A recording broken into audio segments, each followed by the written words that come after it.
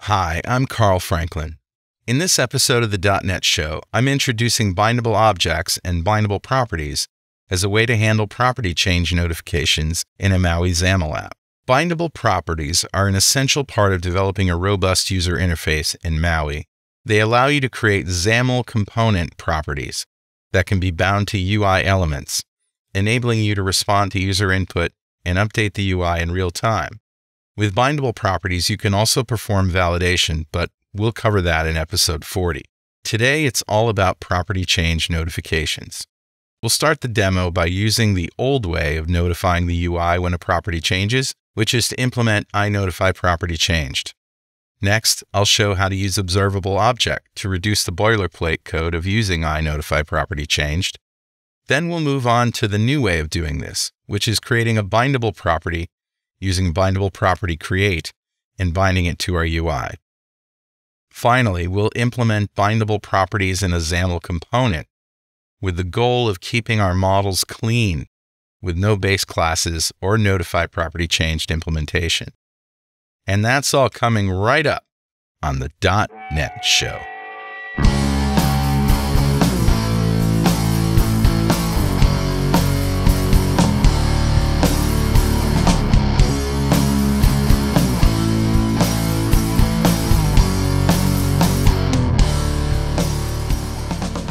So I'd like to bring your attention right away to my repo, Bindable Properties in MAUI, and that's at github.com/carlfranklin. So this is, like all of my other shows, a document that has all of the instructions, screenshots, code snippets, and everything to do what we're going to do in this tutorial. So I'm starting with a project called Bindable Properties in MAUI. It is a MAUI XAML project. Now, you might be asking, what about MAUI Blazor? Well, bindable properties are really only a MAUI XAML thing. MAUI Blazor doesn't require property change notification. Instead, it uses its own binding system, which relies on using state_as_changed to re-render a component or a page. So this is only applicable to MAUI XAML applications. So before we dive into bindable properties, let's take a step back and look at implementing INotifyPropertyChanged. This interface is used to notify the UI when a property changes so that it can be updated accordingly. And we've been doing INotifyPropertyChanged forever in XAML, ever since the very first XAML came out. So I want to contrast what we had to do with what we're doing now. And in between there, we're going to look at MVVM Toolkit. So you can think of this demo as a progression of property change notification techniques from the very beginning, advancing on all the way to bindable properties. All right, let's create a person class. So this is a person class. You can think of this as your model, all right? But the model is going to implement INotifyPropertyChanged itself, okay? In MVVM, you would use a ViewModel to do this, but this is in the model, all right? That's where we're starting. So we've got three properties: first name, last name, and date of birth. There's first name, last name, and date of birth. And since we're implementing INotifyPropertyChanged, we define a property changed event of property changed event handler type. And we can invoke that whenever a property changes. And you have this nice little wrapper function on property changed with the property name. And so that's what we call in our setters, right? So look at date of birth. We're returning if the value of the property is already set to the incoming value. Otherwise, we're going to set the value and then call onPropertyChanged with the name date of birth. Now, in order to test this, I'm going to create a XAML component called person component. So I'm going to add a new item, and I'm just going to say person component.xaml. Now I'm going to add a code behind file, person component XAML CS. So before we get to the markup, we have a private person object with these properties: Carl Franklin, date, time, now. I'm setting the binding context to that person, and I have a date picker. And when I select a new date, I'm updating the date of birth. And this is how we bind it. Since the binding context is already set in the code, I can just specify the property names with binding. First name, last name, date of birth. Now let's take care of the main page. Going to delete everything except that person component on the main page. And I also have to clean up the code behind. There we go. So let's run it in Windows and see what happens. So here we go. I can change this now. And it doesn't look like anything's really changing. So how can we test that things are changing? Well, let's go to person.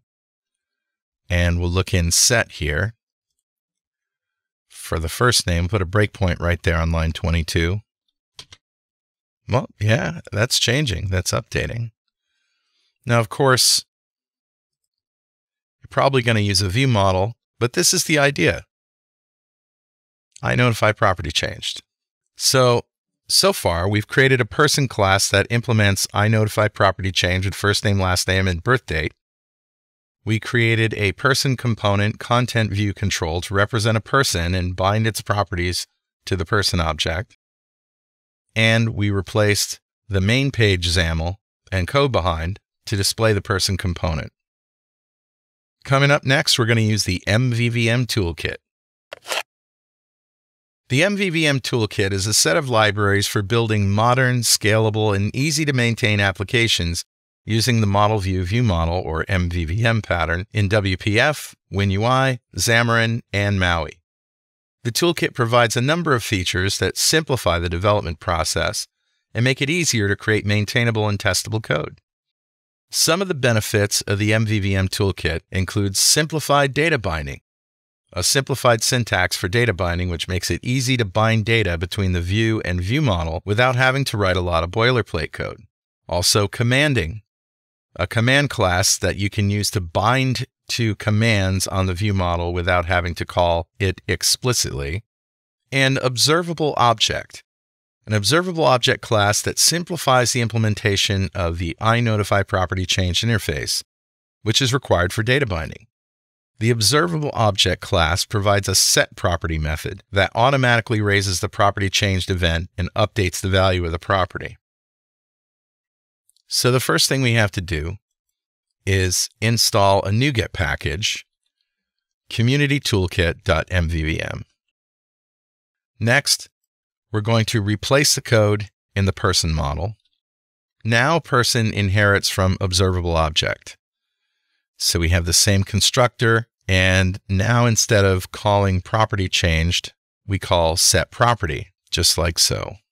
Now everything else is the same, so I'm just going to put a breakpoint here on first name and run it. Now it's going to hit before the UI even shows, and that's fine.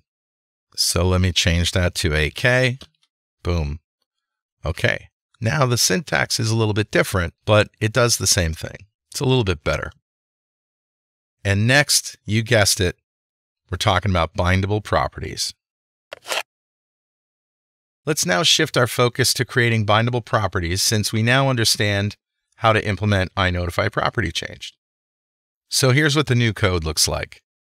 I have created 3 bindable property objects, one for first name, one for last name, and one for date of birth. And I've used BindableProperty.create.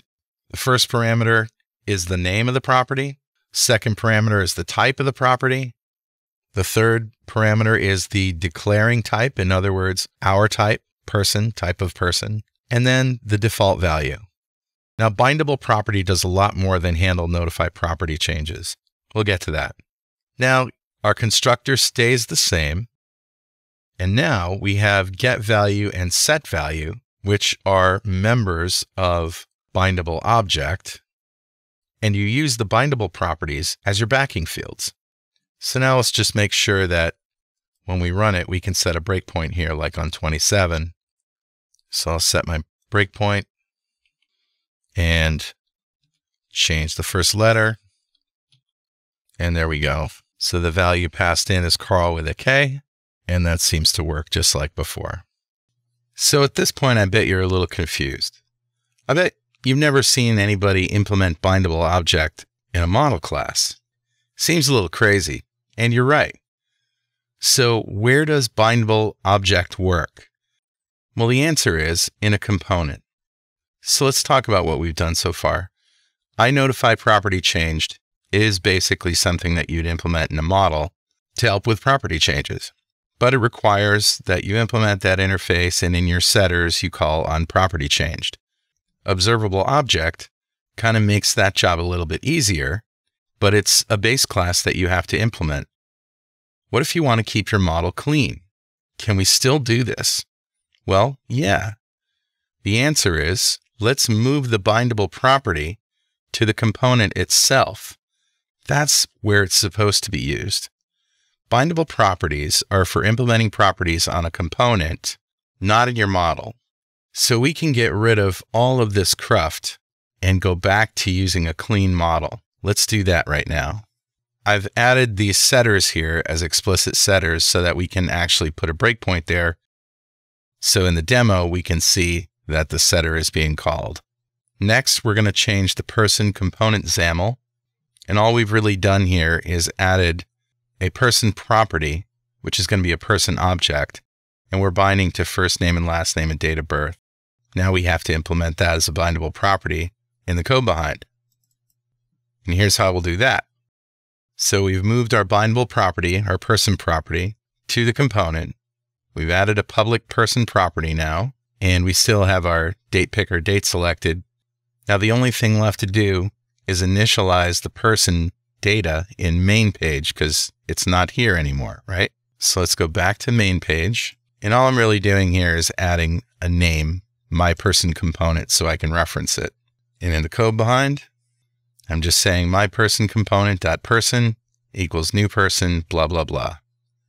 Now I could create a person object up here and then set the person to that person object. It doesn't matter. In fact, we're going to do that in a minute. So let's run it again. Okay, let's go back to our person class, set a breakpoint on first name. And now if I type O, let's say, for Carlo, you can see that it's setting the property value. So isn't that better? You don't have to implement INotifyPropertyChanged at all, but you never really did have to do that in order for the UI to change a property of an object it's bound to. The real test is, can we change the code from outside the class and outside the UI and have it reflected in the UI? Let's make a change in main page XAML. We're going to create a stack layout now, put our person component inside of it, and now I have a button with a clicked handler. And in that clicked handler, we are going to change properties on our model. Now, I've created an object up here, my person, right? And then I've set that up, Carl Franklin, date time now. And now I'm setting the bindable person property on the component to my plain vanilla object. So what happens if I say change properties on the object? Will it reflect? What do you think? No, it doesn't.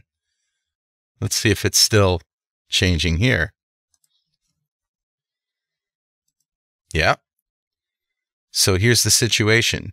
The model is changing, right? We're actually changing the model in the code, but it's not reflecting. So this is where INotifyPropertyChanged comes in handy. But I have the goal here of keeping my model completely clean.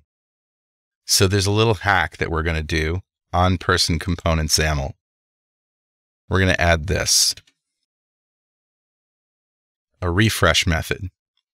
So anytime we want the component to refresh from the object, yes, the object itself didn't change, but a property on the object changed, right? And without INotifyPropertyChanged in the model, that's not going to get reflected. So all we're doing here is when we call refresh from outside, we'll say on property changed the person property, which is our bindable property.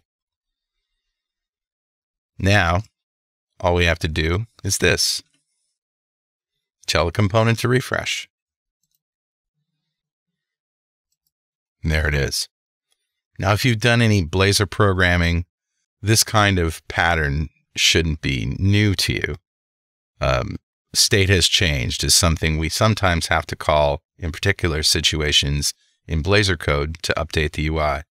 This is essentially the trade-off that we made when we removed everything from the model to keep it clean. So what have we learned? We learned about bindable properties in MAUI and how to create them. We started off the demo by implementing INotifyPropertyChanged in the model, and then we showed how to use ObservableObject to reduce the boilerplate code of using INotifyPropertyChanged. Then we actually created bindable properties in the model. We moved the bindable properties out of the model and into a single bindable property, person, in the component. And that made everything really clean, but then we needed to add a refresh method to the component so the code can tell the UI to update after it changes properties on the model. And that's my demo today. Thanks a lot for watching. I'll see you next time. Thanks for watching. Please visit blazortrain.com and the .NETshow.com for more great content.